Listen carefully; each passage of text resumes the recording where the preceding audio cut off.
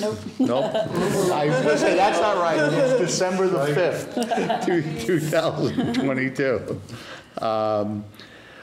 The Select Board, we're meeting, most of this meeting will be a public meeting to address ARPA, but we'll be getting that after the, some of the direct business that we have. So the first item on the agenda is to approve the agenda. Do we have a motion to approve the agenda? I move that we approve the agenda as written. A second? We have a motion and a second. Any discussion on the agenda? Yes. Yeah, Chris? I'd like to add one topic, if I could, brief topic. Okay. It's kind of more of a question than a conversation, I guess, at this time, about school board. At the end, Don't care. Yeah, let's Whatever do it Let's- after ARPA. let's keep that after the ARPA, okay? Okay, is there any other discussion on the agenda? There being none, all in favor, say aye. Aye. Any opposed? Any abstentions? Motion carries. Next item on the agenda is the consent agenda item is minute meetings and approval of the third-class license for CM LLC, formerly Cold Hollow Cider Mill. Make a motion to approve consent agenda items? A second. Thank you. Second. Second? We have a motion and a second. Any discussion on the agenda, on the consent agenda items? If not, all in favor, say aye. Aye. Aye. Any opposed? Any abstentions? Motion carries. Now is the time on the agenda that we will take input from the public. This is not on the ARPA, because I know many of you may be here for the ARPA discussion, but if folks have any other brief items that they want to bring up to the Select Board, now is the time. Skip? Not wanting the opportunity to pass. Just a brief update on the employee appreciation, and thank you to Bill Breakfast there. It's set for next Wednesday at 8 o'clock at St. Leo's. I was disappointed to hear that Danny and Alyssa aren't going to be able to make it. I did try to change it to Thursday, but St. Leo's was occupied that day. Roger and Tom have graciously volunteered for the pancake crew beginning at 6. And I'm going to be assigning Chris an assignment here shortly and things. So it's on, and you're welcome to. There's a lot of setup and things to do that if you have time before 8. Yeah, I think Danny and I both can also be there at 6 till Yeah, we'll be there 8:30. also. I've had a work meeting for 3 months, so wasn't able to move it. I don't think either of you have been to one of them before. have you? No, COVID. So I was gonna assign Natalie kind of be in charge of kind of the setup while I got the pancakes and the other things started, so she knows. And I'll have everything there before 6. So whenever you get there, it'll be fine. And sorry that you're not going to be able to. Yeah, next time, just for future planning, if you just check first before, check with the board, because I'd love to be there. It's literally the only day of the week, so just for future planning, because I definitely want to be involved. It was kind of, I wanted to do it in St. Leo's, and that was kind of the thing you're occupied. So thank you all. Skip, I hope it's a good event. Sorry I couldn't be there, but I'd much rather be doing the pancakes than cleaning out my mom's apartment. I do appreciate Understand. Thanks. Can I just say a public? Did you not get the invitation to the town municipal workers? Pardon? The pancakes are for whom? Town employees. Town employees. Right. Everyone here. I just wonder how you're getting word out. This is the first I've heard of it. They're going out tomorrow. Oh. Trying to get out of What this if I'm meeting. busy Wednesday? This is the preview. Yes, that's too many Christmas trees and meetings. Okay. Alyssa, you had a question? Just on public forum, I wanted to thank and acknowledge everyone who was involved in the River of Lights celebration on Saturday, including both the town rec staff and town general staff who helped out with the logistics. I know MK put a really nice post on Front Porch Forum today, but also MK, Don, Sarah Lee, and everyone who made it happen. So. Always a wonderful life, brings the Christmas spirit to the town. And especially after 2 years of COVID, it's kind of a welcome thing to have. Thanks, Alyssa. Any other comments from the public? If not, we'll move on to the main agenda. Select board items.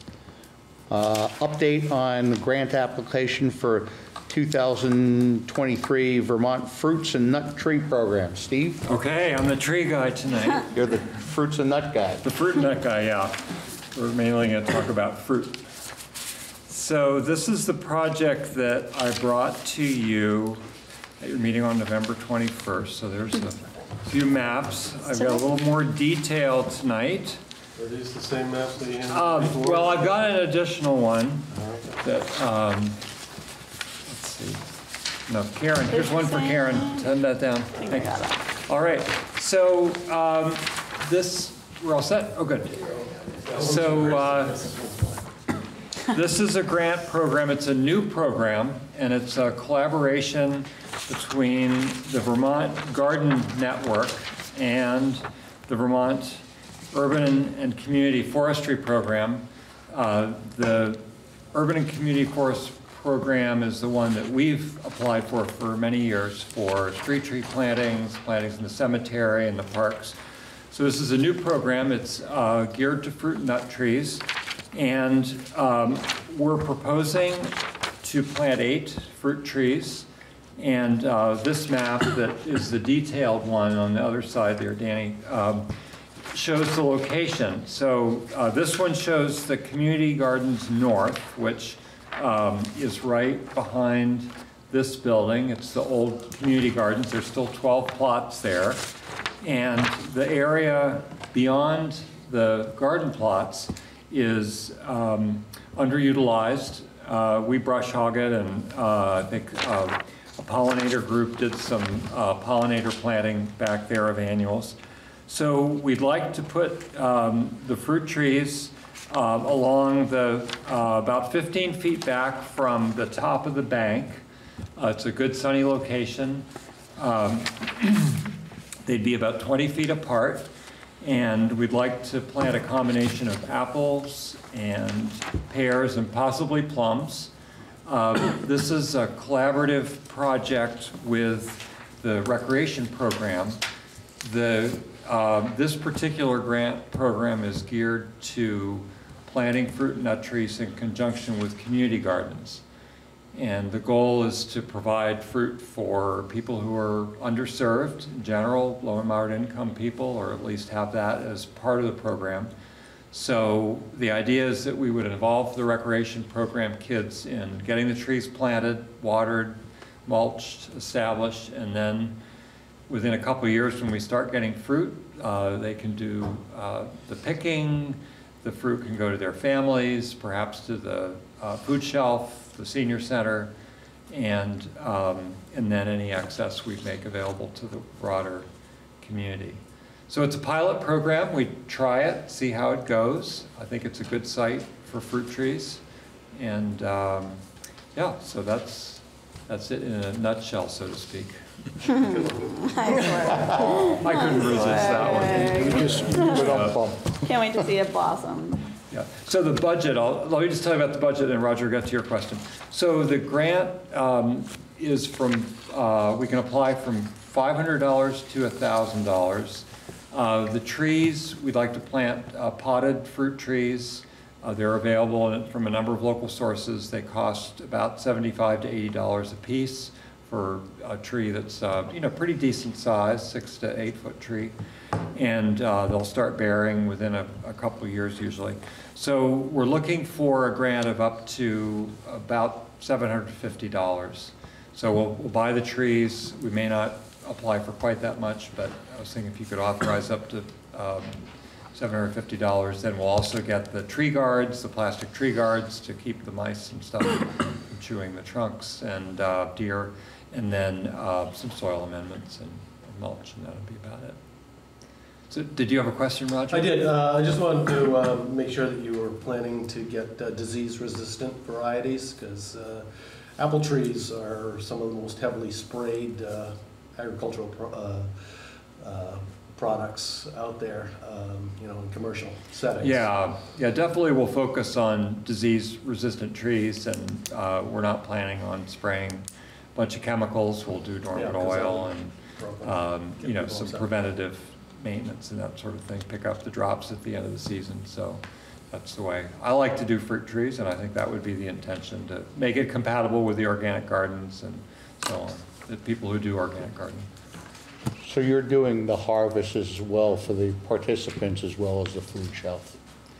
Right, that would be the goal, is we'd make fruit available to the food shelf, but the main focus is going to be the recreation program. So in the summer, we'd have one of the recreation groups would be assigned to keep the trees watered, to get them established, and keep them mulched and so on. And then in the fall, we've got the after-school rec program, so they could be involved in terms of picking that happens after school starts, basically, after the summer rec program's over. And so we'll keep some of those kids involved through the fall. Yeah, that's the plan. If you need help, I'd be glad, because I have pretty extensive background in both orchard and vineyard work. Great. Well, we'll tap everybody's experience. Okay. Yeah, definitely. So what we'd be looking for is authorization for the manager to apply, sign, if you will. We don't necessarily need a signature, but to apply for up to $750 for the fruit tree planting under the Vermont Garden Network grant program. So moved. Is there any further okay? Well, I'll second. Yeah, we'll move in second. Now we'll go into this. Is there any further discussion on Steve, the if program? it goes well, there's opportunity in future years to apply for more funding and grow the program, so to speak? Well, I don't know if this program will be repeated. It may, but if it's not a lot of money. We could budget funding to do subsequent plantings. I think we want to make sure that it's a manageable project. This is really a pilot, see how it goes. But there's plenty of space there to do other plantings, other pollinator kind of plantings as well. Yeah, so hopefully it'll take. Yeah. Great. Any other discussion? There being none, we'll vote. All in favor, say aye. Aye. Any opposed? Any abstention? Motion carries. Okay, thank you. Thanks. Keep you posted. Thank you, Steve. Sounds like a great project. Yeah. Okay. Now we come to the bulk of what we left plenty of time for people's input on the ARPA money. We have asked people via an electronic and mailing in survey, how would the town residents like to spend the $1.2 million? And we are working in a plan for how to spend. On the survey, it does indicate some of the things that we have already appropriated money for, ARPA funds, but there's still a significant amount of funds for other projects. The existing projects are $100,000 for the Ice Center of Washington West that was approved by the voters at town meeting. $90,000 for the Highway Department approved by the voters as part of the 2002 budget. $50,000 for CV Fiber for providing broadband internet to underserved addresses in Waterbury, and that was approved by the Select Board in April. And $76,000 was committed to the Waterbury Ambulance Service for the new station creation project, and funding will be included in the 2023 budget. Bless you. The process moving forward is we're looking for input. You know, we don't want to be a unilateral source, so that's one of the reasons why we asked the community to complete surveys. What tonight is we're going to take what people's opinions are but we are not going to like have a dialogue, because there have been, just that you know, I think it's over 450 completed surveys that we have already gotten, both electronically and by mail. So as much as your input here is equal to those, we're going to add the comments that we have here to those comments, and then try to synthesize what the community is looking for future projects other than the ones that I specifically said. So I don't want to belabor this. I would like to, is there anyone, do we want to first? Yeah, thanks. So in addition to the public comment, we're sort of considering the comment like the additional notes. So if you haven't filled out a survey, either on paper, there are some here, or online, we'd love for you to do that in addition to the comments so that we can rank those as well. And then there was some clarification, I think, on one of the categories. So I'd love for Tom to do that first, and then we'll dive in. I can do that. Do you want me to give a 30-second overview of the ARPA process in general, how we got to here? That'd be great. That'd be great. So the real short version, and some of the surveys reflected this, is that the $1.5 million that's been allocated to this town has to be spent. So if people are advising us to save it, we can only save it for so long. The funds have to be committed by the end of 2024 and have to be spent by the end of 2026. So this is not funds that the town can keep in its back pocket forever. So that's the short version of why we're here, is that we have to spend these funds. We can't invest them. So there was also a little bit of feedback from the public that I got related to the gravel and the quarry question. So by way of background, and Chris is more familiar with this, so he can correct me. So we currently get our gravel from Bolton. So reasonably close. The road crew is pretty happy with the quality. The Bolton gravel pit, the owner has told us they are no longer selling gravel. They will still sell sand, but no gravel.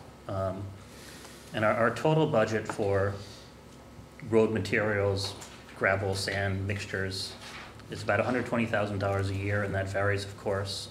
But about a third of that most years, $40,000 or so, is just gravel in our budget. So the issue is, in buying gravel from other sources, not so much the cost per ton, but the trucking cost, which is a huge part of that $40,000. So we'll, in the short term, we'll be going a lot further to gravel, or we'll be paying other people to go a lot further. So your 2023 budget will have an increased cost no matter what we do, and that's probably going to be the case for a few years. We've got in our hands an engineering report from 1974. And Alec Tuscany and Woody have told me that the data in that report, much of it really originated from when they built the highway. So that report identifies good gravel sites in the town. And the problem is, since 1974, a lot of those sites have houses on them now. So they're just not available. Some of those sites are just not accessible. There's no road to them. Some obviously have environmental issues, but even if we had a perfect gravel site, which we don't, and even if the town owned that land, which it does not, we have an expensive multi-year permitting process in front of us. There is also an older quarry on Sweet Road, and my understanding is that, and the state owns it, my understanding is the state opened that quarry to build the highway. And I further believe the state has not used that quarry for a long, long time. So we don't have knowledge, direct knowledge right now about what is there, the quality of it, what's available. But there's been some internal conversation about the town beginning the process of inquiring what's there, would the state ever sell it, what are the costs related to acquisition and operation. The other piece is that quarry is in the watershed protection zone for our utility district, for our water and sewer district, sorry, for the water piece of it. And so given it's in the water protection zone, you can imagine the permitting requirements to open a gravel pit, and in a water protection zone, they're even stricter. So I think the thinking related to the quarry and the gravel issue was related to this conundrum we find ourselves in. And I think in the short term, there's not a good answer aside from paying more. In the long term, maybe there is a better answer. Maybe it's not in Waterbury, maybe it's a neighboring town and not Morrisville, but closer than that. Is that a good background, Chris? Yeah, if I could add a couple things to it, I'd appreciate it. So Bolton's crushed gravel at one point didn't pass state spec a number of years ago. But I think because of the lack of aggregate sources, they eventually had to qualify it simply because it was the only game in town. Years ago, after using that product myself for several times, there's other quarries, stone quarries in Barry, Berlin. Those are crushed shale product. Bolton is basically sand and cobblestone. Very clean sand, so it doesn't have any binder in it. The shale product in Barry and Berlin is shale. It's a soft rock. It packs like heck, but it doesn't wear well, where the cobblestone rock is hard, but it just doesn't have any compaction. So on a whim, I decided to try to mix the two together. Load for load, combine the two because they both, on their own, lacked what each other had. And I came up with a product that I called 50-50 mix, 50% shale, 50% gravel. I did a project in Richmond, and it had to be tested for compaction, and the guy from Vermont Testing came down with his apparatus, and the first swing he took with the hammer, he said, I can tell you already this is going to pass compaction. So the product that I created really had some incredible compaction rate and wore better than the shale on its own. So I started using that exclusively unless somebody wanted the separate ones on their own. I did finally convince the town to start using that, and they've adopted that, and to this day, I think that's pretty much what they use on their back roads. So Bolton's, getting rid of the crushed gravel and other products, and from what I understand, they're boiling it down to just winter sand, which I'm in fear of that resource drying up at some point too, and have discussed a little bit about what we could do to maybe safeguard ourselves for the future. All the other quarries and pits are quite a distance out. And as Tom said, and we haven't felt that impact yet because we haven't been through a season where we've had to haul from, who knows where and back. Diesel prices being what they are, the cost of vehicles these days, back when they were rebuilding this section of Route 100 up through Waterbury Center, they were hauling aggregate all the way from Irisburg. Yeah, it was, and to me that didn't make sense when we had local quarries that they could reopen to get that same aggregate. The problem with that is hauling large distances. Number one, if we're supposed to be conscientious about greenhouse gases, you're putting a lot more into the atmosphere hauling those long distances. Plus, those trucks are heavy when they're loaded. You're pounding the hell out of the roads. Back when they were doing this Waterbury project, I said, we're pounding the hell out of 40 miles of road to fix 10 miles of road.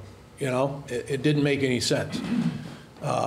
So there's that aspect that also plays into my thinking process when it comes to this project.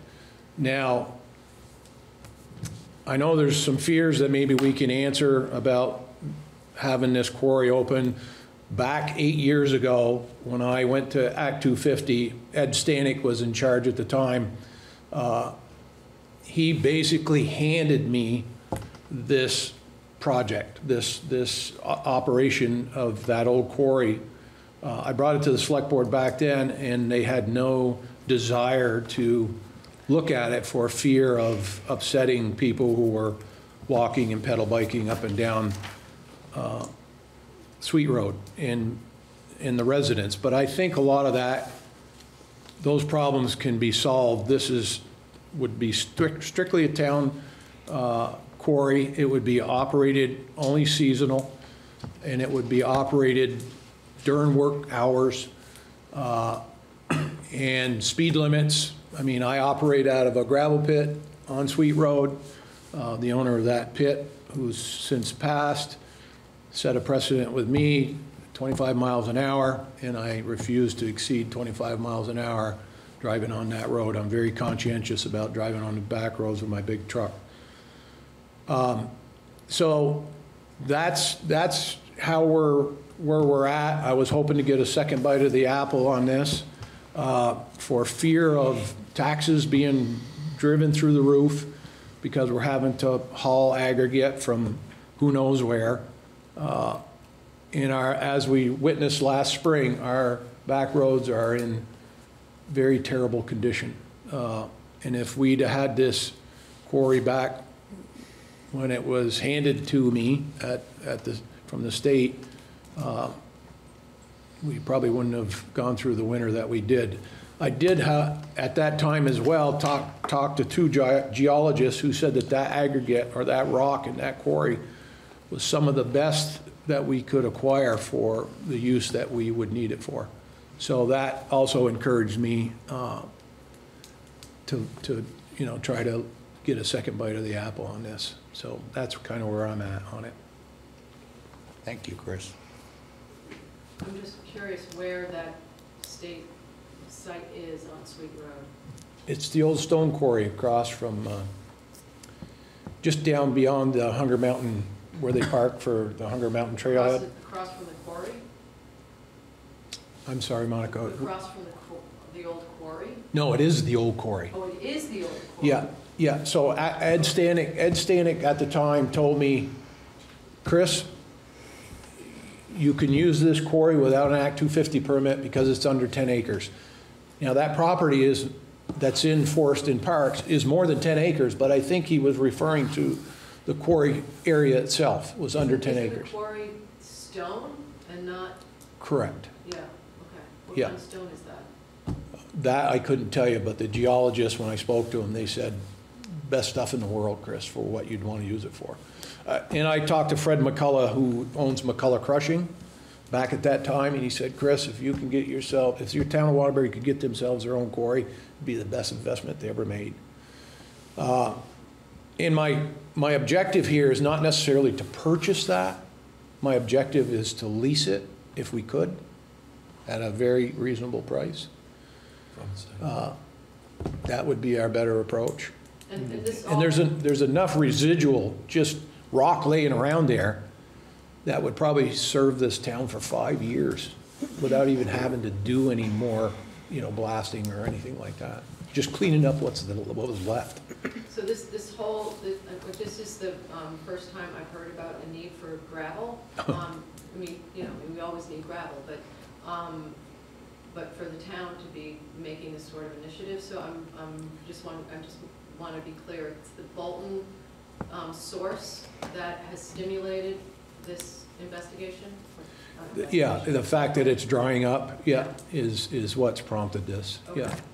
Melissa? And I just want to clarify, the stage we're at right now is we are seeking public input on a variety of different potential projects the town can work for. So correct. Thank you, Chris. Chris brings really deep expertise in this field and has raised this as a potential future concern for the town, which is why we included it on the survey with other potential future projects across a variety of areas. So just to anchor in tonight's conversation, recognizing that we are gathering input has been framed out. The input both from here tonight, from online, from the paper surveys, will all be part of us considering what priorities may be, and for whatever priorities may be, whether this becomes one or not, we recognize that there will be future outreach and conversation and budgeting. Again, I want to anchor no decisions have been made. This is one bucket, as we called them, of ideas. There's a couple of other buckets, and tonight is really just about seeking input. So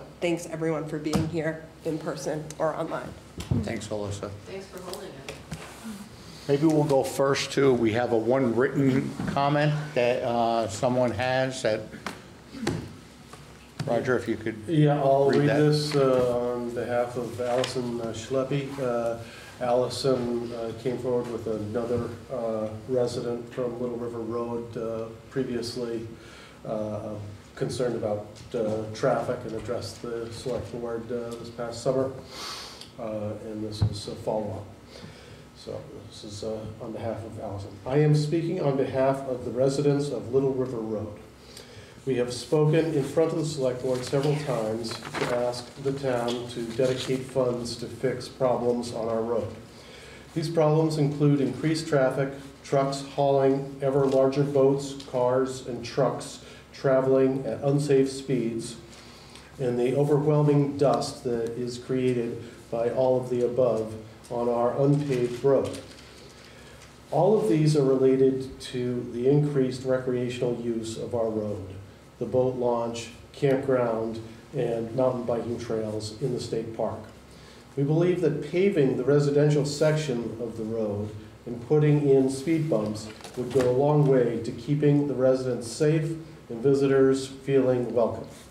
We know that you are discussing how to use ARPA funds tonight, and we are again asking the select board to use some of those funds or money from the town budget to help keep us all healthy and safe, and to allow all to enjoy the wonderful recreational resources that our road provides.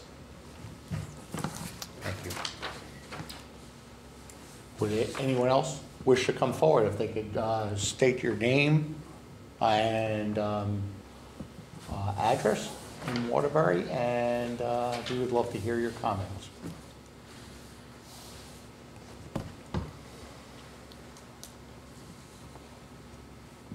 Skip, you kind of... Well, I didn't know whether you were speaking to someone or you No, were we're not inviting speaking. everyone to. No, we're asking everyone in the audience and on Zoom land. Well, if nobody is ready, I'll If you could come forward. Thanks, go Skip. forward. Yeah, and sitting here just helps with folks on Zoom, just so everyone Right. knows. Thanks. Pass those. Thank you. Yes, thank you for holding the forum and seeking input and things. I come here as an EFUD commissioner in the unique position of having turned down $600,000 of the ARPA money. Good lead. But bringing together what we think is a better project. So we just want to get it on your radar screen. It's a project that EFUD has been working on for a couple of years. Bill Woodruff has put a lot of time in it.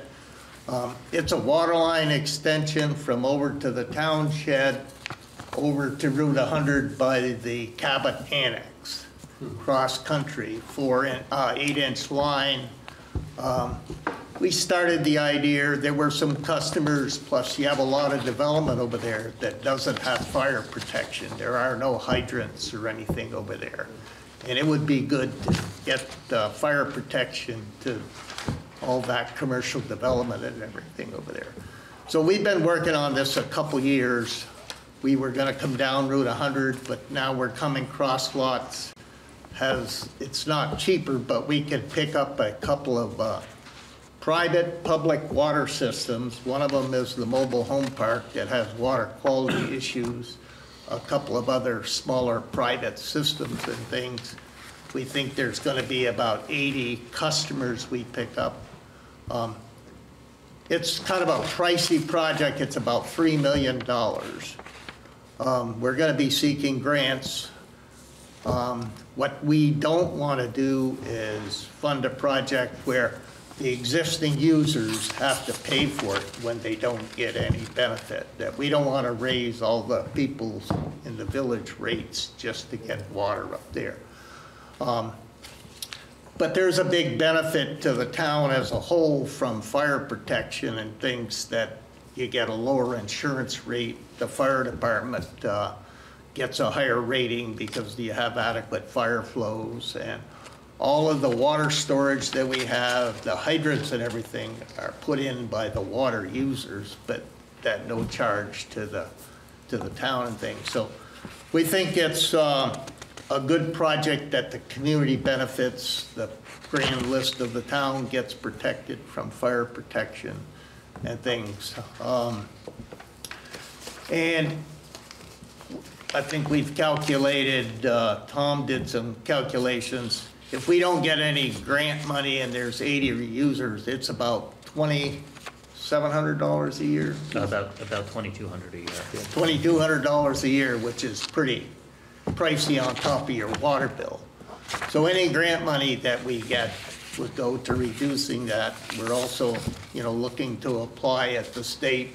They're talking about revolving loan funds rather than grants at this time and things. So we just want to put it back on the table. If we got 50% back from the 600,000 we turned back would be good. So anything is appreciated, and we'll be working on this regardless of where you are. And it's I think it's a really good project if we can pull it off. But we're going full steam ahead at this point to get plans in place if the state and feds have money for projects ready to go, that we would jump on the bandwagon as soon as we can. So I'd answer any questions if you have any. You've got two proposed routes here. One sort of goes straight through and the other sort of an alternative route. Well, I think there's, Bill Woodruff could answer it better. Rather than using 8-inch line to go over, there's an alternative for an 1.5-inch copper line to go feed a couple residents that wouldn't have the full 8-inch line to go there. You're just jumping off the 8-inch, going with 1.5 to service those. Yes. Yeah. Have you already spoken with Landover? Yes, Woody has talked to everybody. They're excited to get rid of their ugly water in the well they described, and they're willing to grant us a right of way to go across and things. So it's turning out to be a project people are looking forward to and things. And there's a lot of the medical building in particular up in the development there really was excited about the possibility of getting water. I think they're one of the public water systems now that have to go through testing and everything, that if they connected on us, they wouldn't have to do that. So anyway, you'll hear more about it regardless. Yeah. Thank you, Skip. Thank you for your time. All the other requests will probably be smaller. Other, I don't see any on, We might need to prompt for What? his hands raised if you want that on Zoom. No, that's me. that's, Right, so if we're asking folks to There's raise somebody their in the back there, Mike. yeah. I'll take 2 minutes. Justin, want to come forward? Hi guys, I'm Justin Blackman, Chairman of the Board of the Senior Centre. So as everybody, I believe, knows, one of the main programs at the Senior Centre is the Meals on Wheels. We're currently operating from a kitchen where all of the appliances were put in 25 years ago. We're aware that although everything is working right now, we don't really look forward to the time when that isn't all working properly.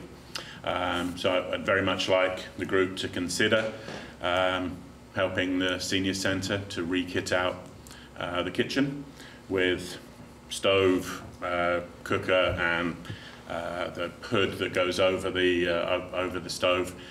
That, by the way, we're led to believe probably the current one would not meet code right now. We don't have any particular numbers in mind, but in very, very rough numbers, talking to a couple of restaurateurs I know, we're probably looking around about $50,000 to re-kit and bring up to standard what the Senior Centre would ideally need to help keep us going for those Meals on Wheels. Any other detail I could provide or not? Is the Senior Center an independent nonprofit? Who owns it? It's independent in all of those respects, yes. The space is rented from Down Street Housing. I was going to say the same organization that just got the approval. The 51 Right. South Main, yeah. Yeah. But, and so Down Street Housing owns the facility? Yes. Simpson Graves. Yeah. Okay. If I may, since we're internally starting the budget process, we've emailed and we're meeting soon. Yes, indeed. So, nice to meet you. Yep.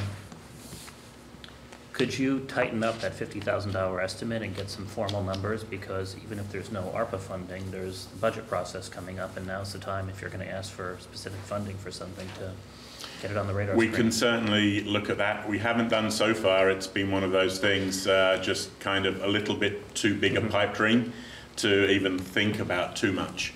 But yes, we can certainly work towards trying to get some better numbers on that. And then my other question is, if you do these improvements, do you have to shut down for any period of time, do you think? And how do you serve those people So in the meantime? in the same way as a restaurant that might have to shut down for a small space of time, we have emergency procedures, for instance, ice and snow.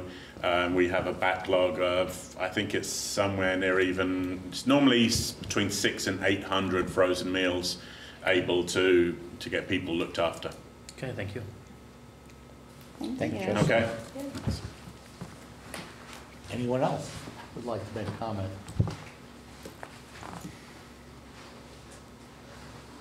Would you like to come forward? Yeah.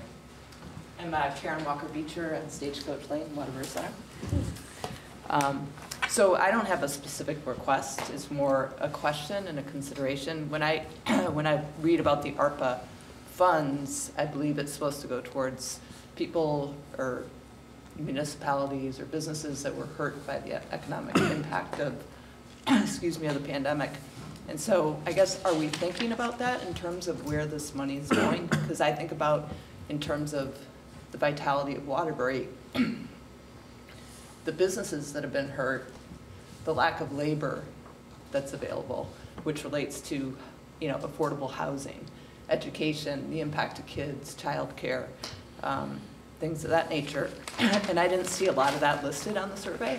And so I guess I just ask that we not lose our way here in terms of what this money was intended for and where it gets spent, because it kind of feels like we got the lottery, we won the lottery, and now we're just trying to figure out where to spend it and not really looking at the sustainability of Waterbury and the impact of the pandemic specifically.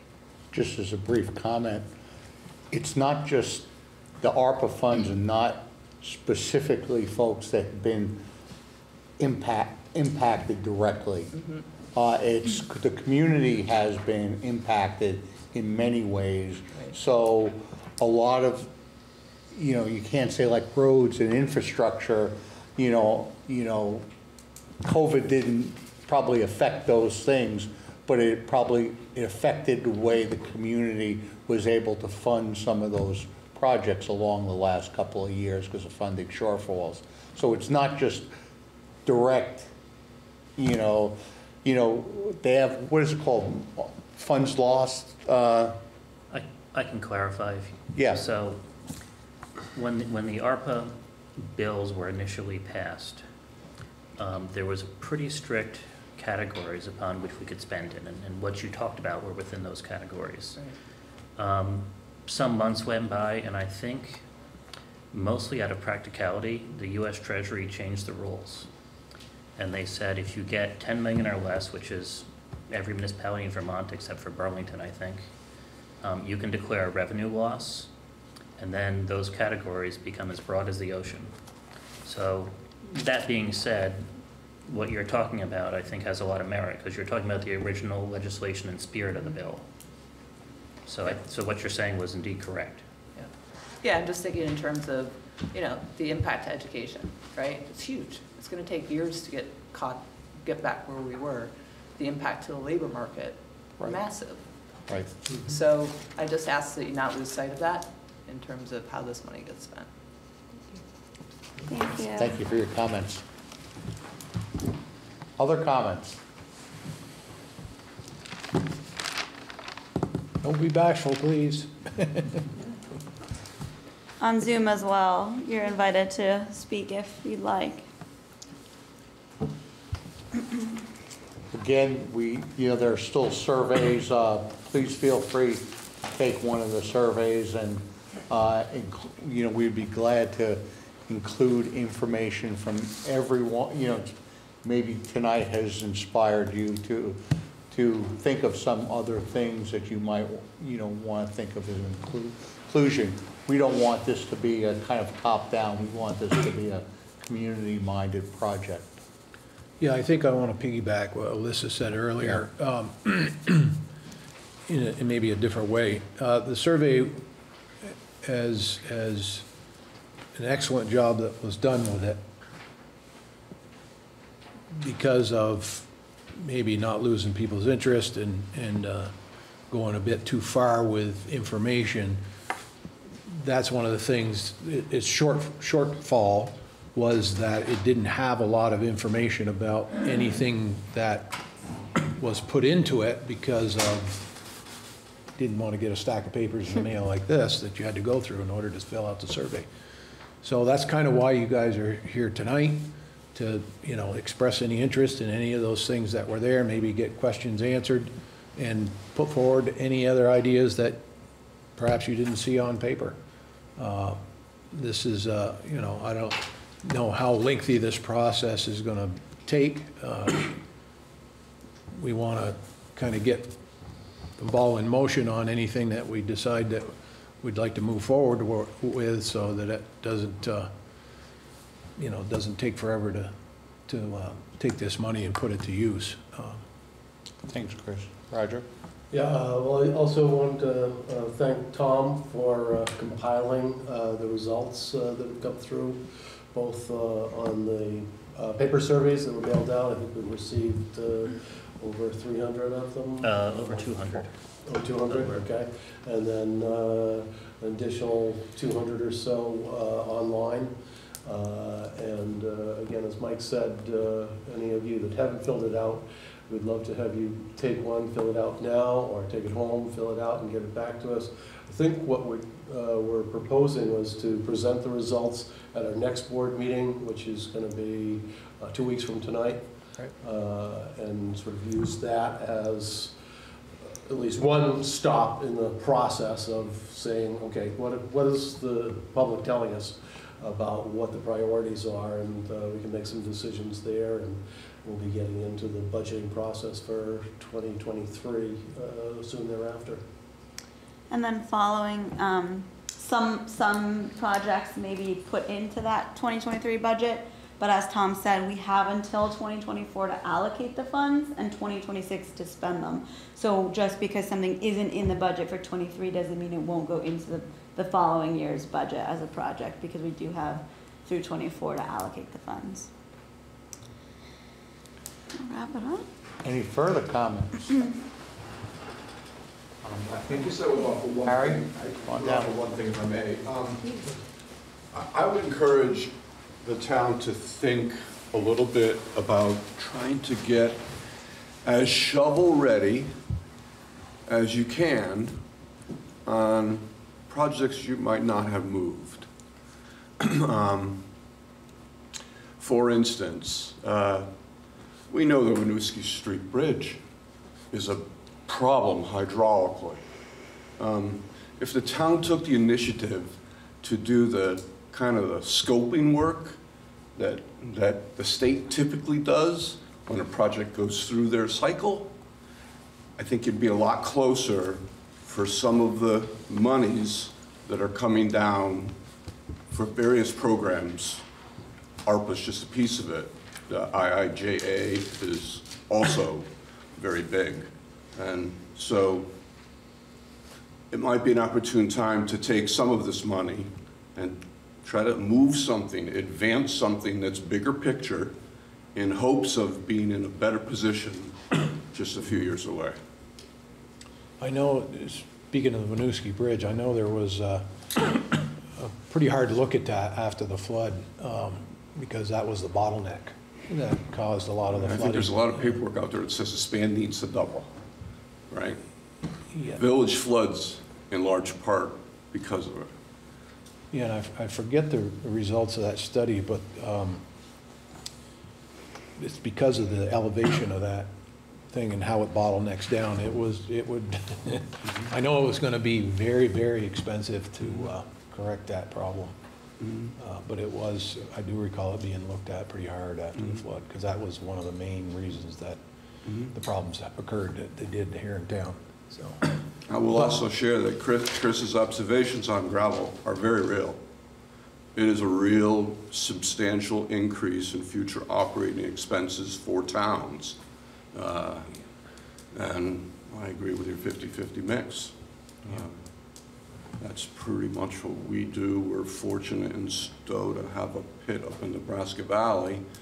It is not an unlimited resource, and we process material to make our gravel. But I know what other towns are dealing with, and trucking long distances is a whole different realm of expense. And we may be wanting to pave Little Meadow Road just to not have more gravel to maintain. Yeah.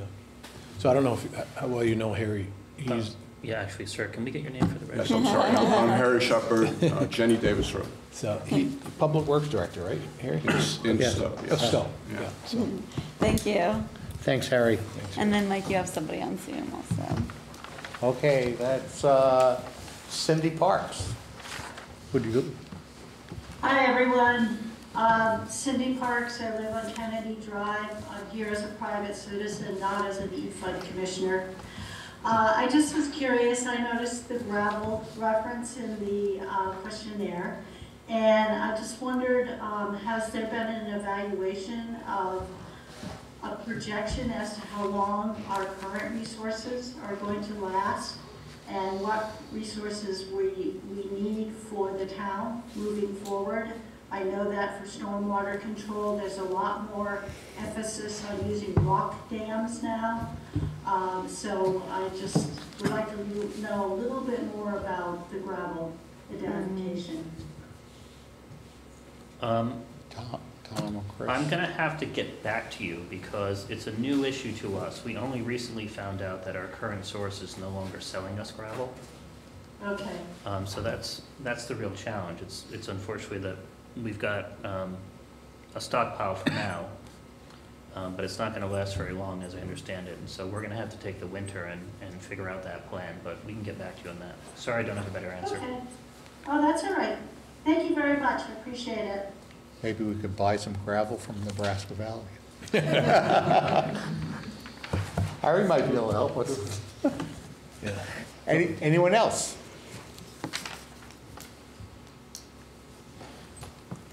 Oh, well, private folks spent part of their Monday to come sit in this room. I mean, we'd love to have you every week, don't get us wrong. Attendance is always welcome, but really, I'm just... Yeah, this is your meeting to make comments to help us direct the municipality on what the residents feel are priorities. And the ones that we've heard already have been good, and the ones that we've heard electronically and by mail have been good. So we need to synthesize, you know, what the community's wishes. But we would love to hear, if anyone who hasn't spoken, we would love to hear from you.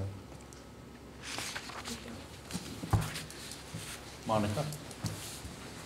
Thanks for having us, I appreciate that.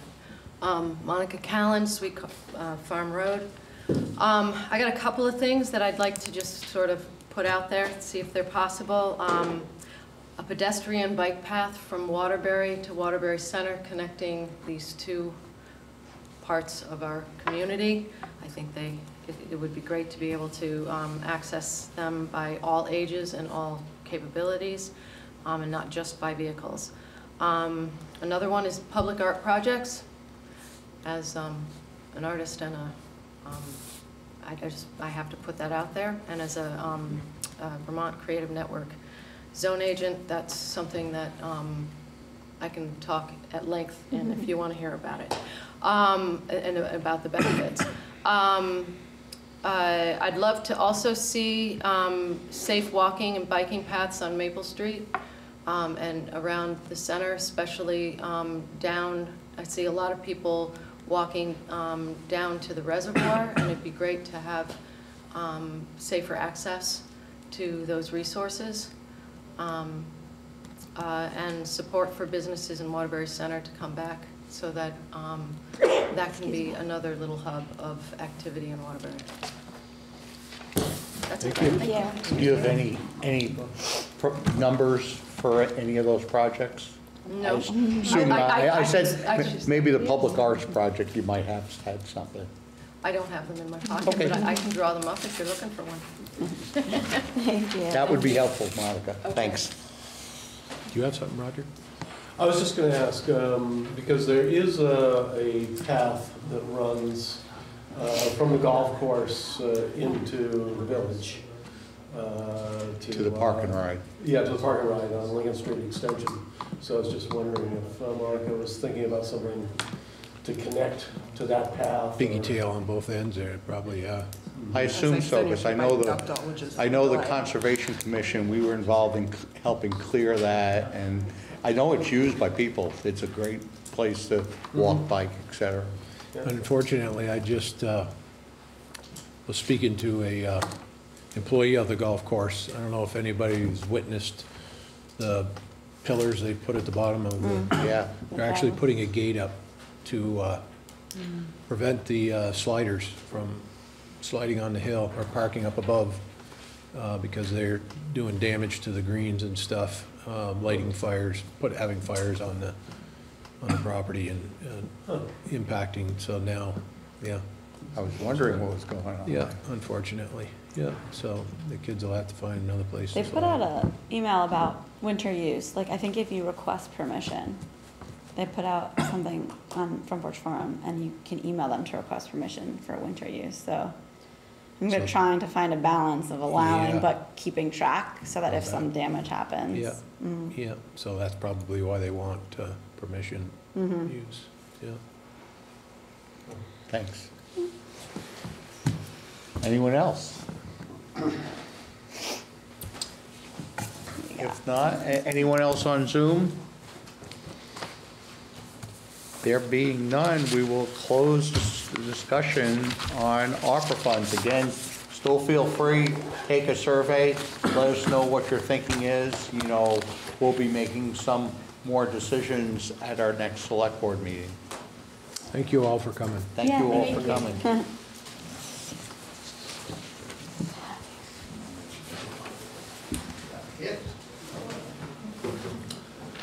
Are you able for a motion?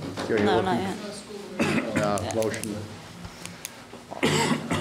Are we looking to go into executive session?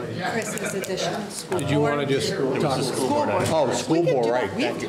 Sorry. I'm doing that. I'm Chris's, just saying, we let's Chris's do it now. if you want to talk, school board discussion. let's do it now. So just a little update from the last time. The young man, what was his, Jacob Parks? Is that his name? I remember his last name, but yeah. I haven't spoke with him, but I spoke with somebody else that's on the school board just recently. Pittman, Jake Pittman. There you go. Right, that's the name. Yeah, this other gentleman lives in a different town, and I was speaking to him the other day about a few different things, and I asked him, he took a position that was vacated by somebody. And I asked him how it was going. And he was very upset with the lack of movement at the school board level. As I had mentioned when I said that the school board meetings were as dysfunctional as I've ever seen, he elaborated on that and talked about the fact that he probably doesn't have the bandwidth. He's going to serve out his term, but then he's probably done. He said, I would have thought that I would have been able to handle something like this, but he says it's just so unbelievable. He said that, he said nothing gets done, nothing. And when I heard the senior center guy talking about $50,000 for the upgrade in the kitchen, I was elated to hear that price tag because as part of their inability to do anything at the school board level, there was a proposal by one of the members and you can't quote me 100% on this because I'm not exactly sure how it plays into the whole budgetary process, but they were looking to try to show that they're doing something. They were looking to have the Waitsfield kitchen rebuilt at $500,000. Waitsfield School gets their meals from Facein. They're made in Facein and brought to Waitsfield and served there. So there was some heated discussion about this proposal for $500,000. And I know that the young man that the board recommended to the school board at first couldn't see a problem with spending the $500,000, but after some time had passed and he got a little bit deeper into the process of being a school board member, he started to realize, you know, this might not be a good idea. So my concern is, and I'm just putting this to the board, as I had said before, the reason I didn't vote for Jake wasn't because of Jake. It was because it seems as though our school board process is just really, really broken. And I don't believe that the taxpayers are being served by it the way they should be. And I know there's probably nothing that we can do, maybe perhaps, other than speak to our representatives. I think it's time to consider a restructuring process of the school board itself. Whether, you know, how can 14 people not get anything done? I mean, it's difficult to come to any consensus when you've got that many people on the board. Now, whether downsizing the board to something like we have here, whether it be one representative per town, I know it's all based on population and yada, yada, yada, but it's broken and broken severely, and the public's not being served. Well, we have seen that from the multiple representatives that we have had from our community, have all, they're on and then they're off. Yeah. And that to me says volumes. And that's continuing. Yeah. I would love to think about a couple of really logistical things. We see the turnover and that says something. Right. Yet I'm not sure many or any of us attend school board meetings. I've only been to 2 ever, so I speak for myself too. I've only been to 2. If we're concerned, I think we want to be very careful not to try to make decisions or suggestions based on hearsay. Right. Not that I doubt someone telling the truth, but someone telling someone is not a way to make, you know, municipal decisions, especially when it's sort of outside of our. So I would propose, if there are concerns as a board and or as individuals, we attend meetings, gather some facts and information. When broad statements are said like they're not getting anything done, I'm curious, what facts can we look at? What were some proposals over the past 2 to 5 years that are not following through? What can they show of having accomplished in those years?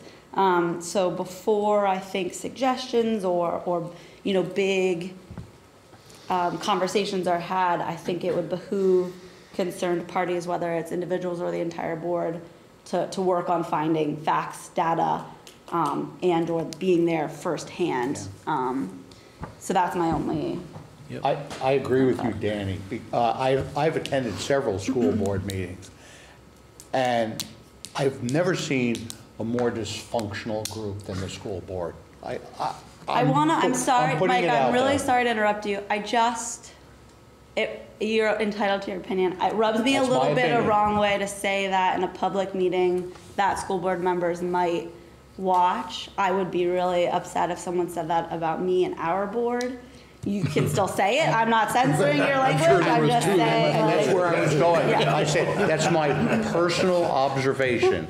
And maybe there have been other things, but we've planned to have the superintendent to meet with us. And I think that's where we need to Next meeting. I flesh think out. Danny's some things. suggestion is, and I'd love to attend a couple of meetings Yeah. with you. Yeah. If, you know, this was the starting point for me because I'm hugely concerned. We're looking at an 8% increase in our education taxes this year. You know, it's, how much longer before any of us here say, I just can't do it here no more? You know, that's one of my biggest fears. That's what I Yeah. tried to convey to Dean Salvis here tonight was that, you know, that's why I got on the board is because that was my biggest fear is being shoved out of the town that I've been here forever in my last days, and that's just wrong. So, you know, to suggest me, as a select board member, to suggest, should the board think about doing something about school board, that's how concerned I am for all of us. You know, it's just that and other issues, the drug problem in our own town.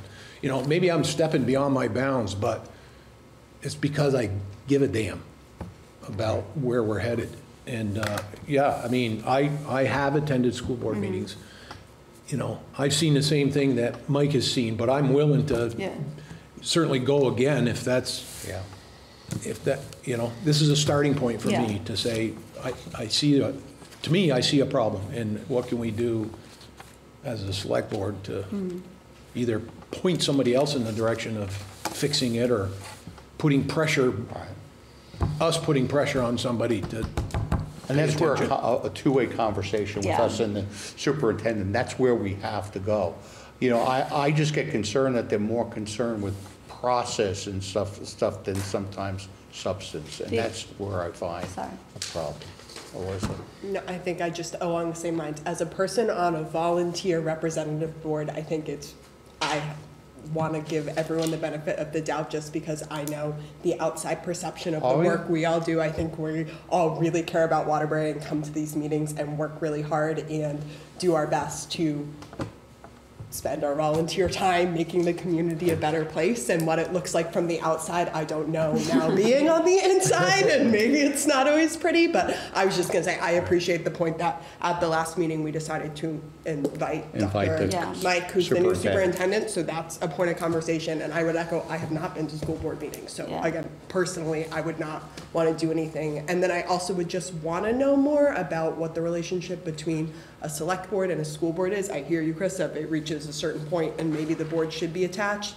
You know, I will say candidly in the past, we've said, on your municipal property bill, did you look at the portion that was local? Because that's us and the rest isn't us. And I think once you start diving into that realm, I do think you kind of lose that. And so I just also want to think carefully about, I don't think we have everything solved on just the local level in terms of issues we can topic and make sure we're taking care of our own house first before we're running around and critiquing other volunteer boards. Tom, do you have any kind of how, the one thing I know the select board does is we will recommend, you know, people who they've put up for, you know, for a seat on the school board. Is there any other that the select board, because I don't see there's a lot, they're kind of their own thing. They're their own governing body. Right, they're a governing body of the school systems. We're a governing body of the municipality. Seems like the conversation with the superintendent is a great step, and then he might be the person to ask for advice, right? Exactly. The other piece I'll say about school taxes this year is last year the state used COVID funds to buy down the education tax rate. I forget how much, but off the top of my head, I think it was something like 5 cents. Yeah. So you're probably going to see that increase regardless of anything else, because my understanding is that was one-time money. So I don't know what the increase will be. The other piece that people should know is about the education finance piece is schools pass their budgets, but they don't, the state sets the tax rates, and that's pretty complex, so they don't actually know the impact their budget on the tax rate, and that's vastly different from us. So sometimes they can cut their budget, and it seems incongruous with what you see in your bill. Thanks for that input. Roger? This is a little bit beside the point that Chris brought up, but we did last time talk about asking Mike if he would be able to consider closing schools on voting day, and I was wondering if that was communicated to him, and if not. So I haven't had a conversation with them, but on that issue and other issues, if anyone has specific questions they would like answered, just give them to me and I can talk to him before the meeting and he can come prepared. Consider that one delivered. That was particularly important to me, so I will Just seems like a good idea. So I've heard. to that one and make an email for you. As the former PE teacher, also very important to me. Especially when they could move the in-service day, which is usually, Like, don't go there. don't go there. Same school and here, like, the chatter was just too high, yeah. They had an in-service day 4 days later, 3 days later. It will be addressed. Before I have one thing I want to just bring up to you. I don't know if you make a decision tonight, but the January meeting is on a day when we are closed. Oh, yeah. So just to look ahead at the January calendar, not necessarily tonight, but maybe next week. How about the following Tuesday? Bill has advised me that you usually meet Every Monday. Every Monday. January. Sounds Oh, like a super fun. Yeah, good sorry. time. Yep.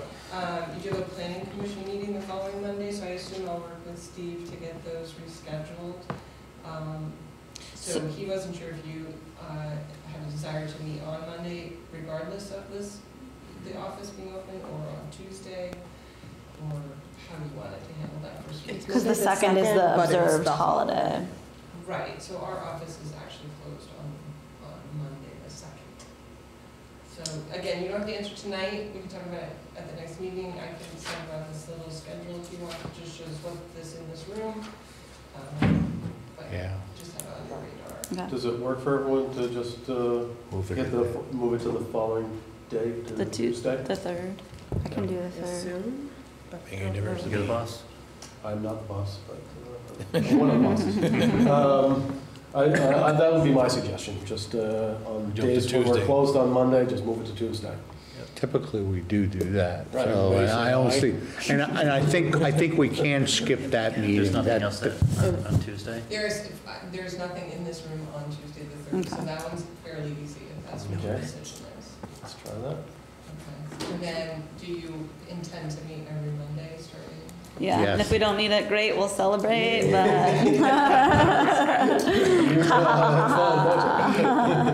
Let the fun begin. Yeah, we've been Budgets- having budget internal season. work budget meetings already. We're well into it internal, so it'll be fun. It will. Thank you. It's so good to hear that. I'm really looking forward to it. We're glad the optimism. Thank you. Well, somebody who enjoys this work. Okay, now there's an section for manager's item that we need to go into executive session. Involving the performance and pay of an individual. So I think we Was do need Bill to. wanting to be here for that, or is that not the case? Are you It briefed doesn't on have it? to be. Okay. Not yet. All right. I move that we go into executive session.